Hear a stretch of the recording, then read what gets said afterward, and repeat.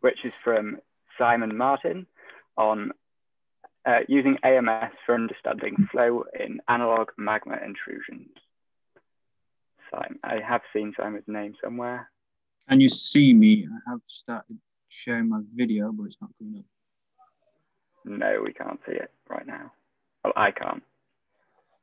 1 second. Let's just go back to this. I did that thing we were told not to do. There we go. Yeah, we can now. Cool. Share the screen.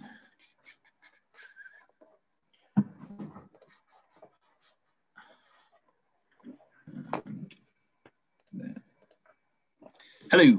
So I'm Simon. Hang on. We've got the presenter view. Oh, typical. Screen 2. There we go. You got that? No. It's not changed for me. Just try display setting. It has now, yeah. Yeah, got it. Cool. Apologies. So I'm Simon. I've recently finished my PhD from the University of Liverpool with Janine Kavanagh and Andy Biggin. And this is some of the work I did for one of my chapters on using AMS for understanding magma flow in analog magma intrusions. It's some work I did with a guy called Prokop Zavada at the Institute of Geophysics in Prague. So how do we study dike emplacement in nature? We use a combination of geophysical surveys, field studies, ropey flow structures and other macro scale fabrics, and micro scale fabrics like crystal alignment, and also then magnetic anisotropy. So in the laboratory, we study it through two different models, either a viscous indenter model, where we use a granular host material and a viscous fluid, or we use the hydrofracture type model, where we have an elastic host and then either a Newtonian or non-Newtonian fluid. So some examples of viscous indenters, we have this one here, where we look at complex intrusion morphologies.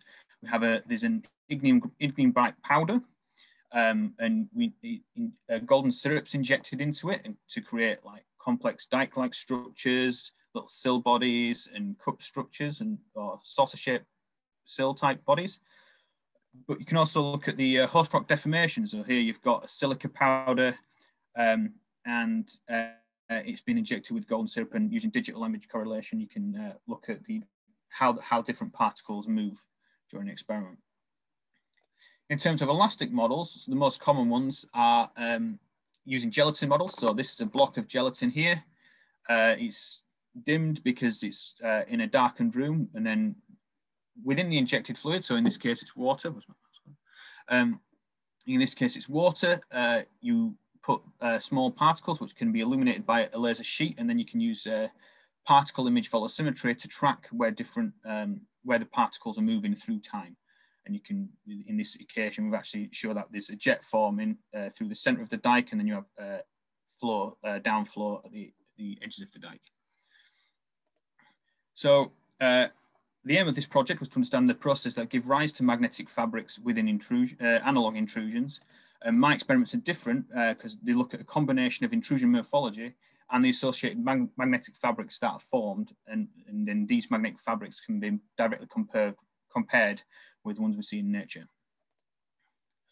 So the materials that I use a fine grain wheat flour, about 420 kilos of it for each experiment. Luckily, it is reusable, or the majority of it is reusable, so it's not as expensive as it sounds. It's a cohesive granular material which deforms under shear and tension. And then for the magma analogue, I use plaster of Paris with a mix of about 14 kilos of plaster and 7 kilos of water. And then it's a pseudoplastic fluid with a yield stress, and it's seeded with magnetite, with a magnetite dust. And then we also had a retardant, which then delays solidification from about half an hour, which can be the time scale of the experiment, up to several hours. So all solidification is post-emplacement. The magnetite particles that we use, here's an example from a paper by Kratinova et al. And this is it's the same stuff we use here. It's like filings from magnetite from the production of I can't remember exactly what, but you can see the shapes and the sizes, and so we're talking majority pseudo single to multi-domain material. So the experiment setup, we have a 1.2 by 1.2 by 0.5 meter box with a piston inserted below, and then the plaster is in a chamber down here, and it's injected at a constant rate, and then you've got GoPro cameras monitoring the surface. Some of the things we can change, you can include a membrane at various depths within the tank. We can change the mixing ratio of the plaster, so low viscosity fluids or higher viscosity fluids, and we've colored it in different ways. So using the concentric coloring, you can look at the internal fabrics and how they develop, or you could, with the sequential coloring, we can look at time scales of emplacement, so which parts of the intrusion form at what time. So here's the results from one experiment from the suite that we did. It's got a 2:1 mixing ratio. It's got no membrane present, and it uses the concentric coloring type pattern. So at 0 seconds, this is the box full. It's covered with a coloured sand, the surface, like scattered on, a bit like a Jackson Pollock painting. And this is so that you can track multiple cameras can track the same points at the same time. And the ground, this is the area we're going to focus on for the next images. And these ground control points are 40 centimeters apart. So this is that section, and at 480 seconds time lapse, there's actually a fracture system starting to form down here in this formation. So just go back so you can see that. And then at 985 seconds, you've actually had quite a lot of deformation. The uplift of this central section is several centimeters. You've actually got quite steep ring fractures formed. And then at 120 seconds, they've actually had the eruption and a subsequent lava flow form. So once it's run, leave it to solidify for several hours. We usually just leave it overnight. And then, so it's then excavated and cleaned up, and this is the sort of structures we see. So this is that same lava flow at the top of the surface. The injection point is from below. There's a radial dike system. It forms an initial radial dike system, which the third radial intrusion is out here. You've got one and the other two there. There's like a central magma body, which is like a big solid blob with like a cupped upper surface, and then a conduit to the surface. And in rare occasions, we also get arrested dykes. So dykes which are formed but don't propagate all the way to the surface. So looking at this section down here, this is it blown up. You can, on the surface of this, you can see some curved ridges, and these are actually asymmetric in shape, and they're in profile. And I think I'll get to that a bit later on. Yeah. And then using slices taken perpendicular to the flow direction, so flow in this image here is right to left, and same right to left here, you can actually see how the internal fabrics in terms of the colouring have developed, and you get this localization here through the core of the intrusion. So here we now have the magnetic fabrics, and in the top right hand corner is the AMS ellipsoid. And so here we have slices A, B, and C.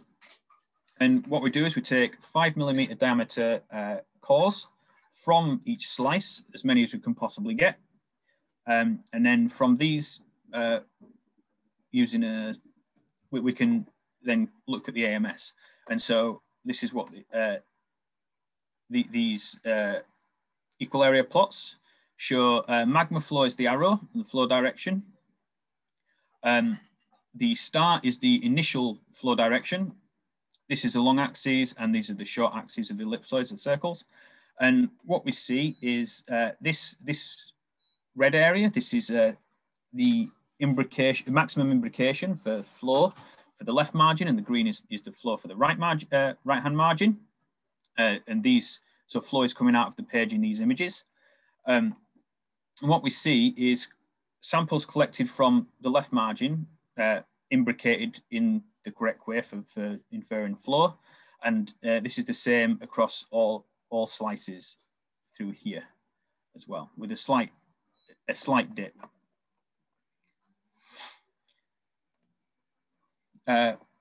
Something to note is that all the samples are oblate fabrics, some of them quite oblate. And then, so the diamonds down in this corner here, these are from the central zone. So these are more triaxial to prolate sort of fabrics.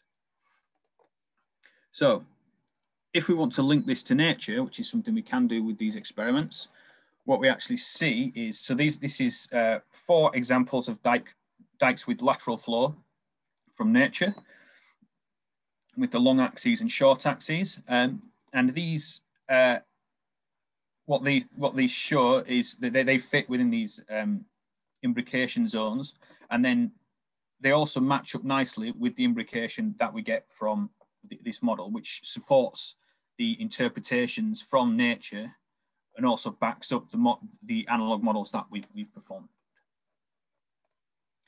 So the emplacement model that we've got, so this is what I've sort of developed, and it's initial emplacement with the plaster through the center with a flow profile, and then we get a stress buildup at the tip and a breakout, which is then creating these asymmetric ridges on the sides here. This is because this is a top-down view, and this is like this asymmetric ridge in profile. And you get flow concentrated through the center of the intrusion, with then the oblate fabrics, which we see developed at the edges, which are created then by compression and shear of the plaster and the magnetite in the plaster along those margins and in those margin regions, with flow focus through the core. And then this happens again here. So flow is further focused through the core, and it's gradually building and increasing the thickness up to a maximum thickness of about about 3 to 4 centimeters for the thickness of these intrusions, with multiple breakouts creating multiple ridges and thus multiple stages of the flow. So some conclusions of the magnetic fabrics in the intrusion core suggest lateral flow along the dike, which is supports what we know and the orientation of the dike compared with the injection point. The oblate fabrics in the margin suggest a compression of the plaster and imbrication of the flow towards the dike tip. Imbricated fabrics in the intrusion margins correlate with studies of dikes from nature, and a range of external and internal structures observed in the experimental intrusions help to test emplacement models as well. Thank you very much.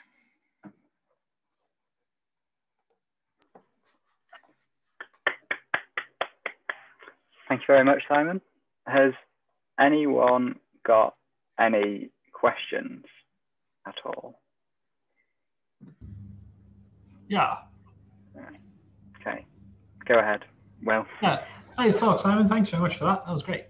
So based off the results that you have here, what sort of data set, or do you have a kind of a field area in mind that you can most readily compare, or that you'd like to sample to compare to these results, to try and really unite the analog model with the field example?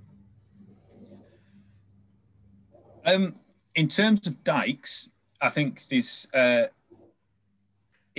be applied to any dike.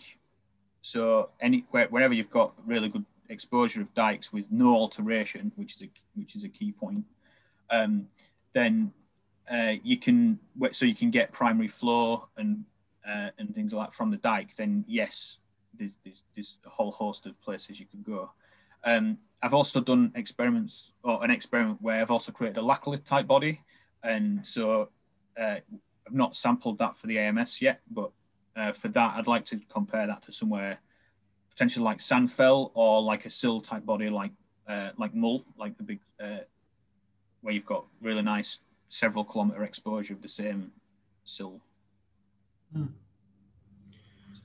Yeah, it's funny you say that. I happen to know a guy who's got a good AMS data set from Sandfell. Yeah, so do I. Fair enough. Are there any other questions? Can I ask a quick question, if you can hear me? Yeah, we can.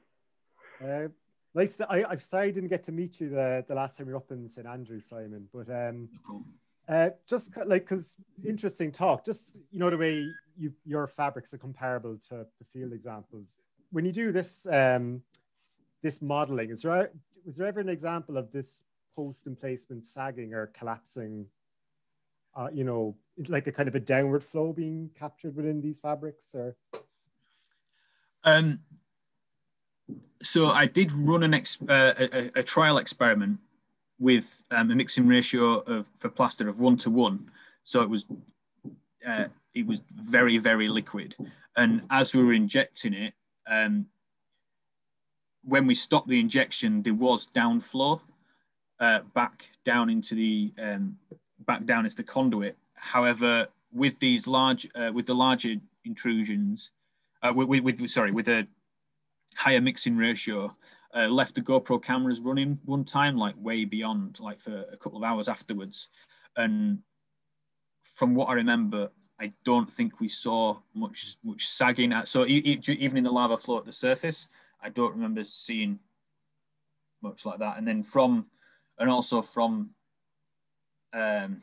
just from leaving it and going in the next day, the shape of the material in the conduit seemed very similar. There wasn't a massive backflow into the conduit. Oh, cool.